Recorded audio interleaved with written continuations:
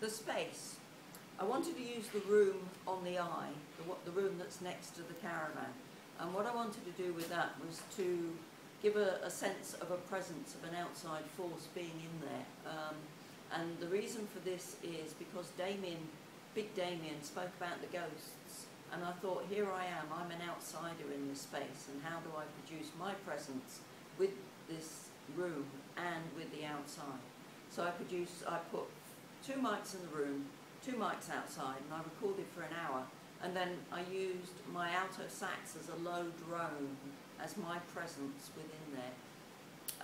And then sort of meld them together slightly using a little bit of software afterwards, and to produce a 30-minute piece.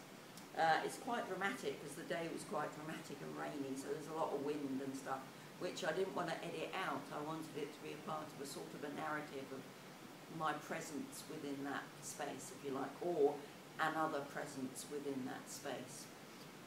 For the work with Damian James, with the spoons, I wanted to do a counterbalance with the saxophone so that you get the impression of what the spoons are doing, but there's also this slightly other, I'm not saying narrative because I didn't want it to be a narrative. What I wanted was that there was a sort of a parallel counterbalance going on at the same time. And that's a work in progress. With Damian James reading his poem, I wanted the poem to be one where I didn't understand what was going on, so I chose the one that was purely in Romany, although I had heard the translation. But I didn't want the saxophone to be an illustration of that.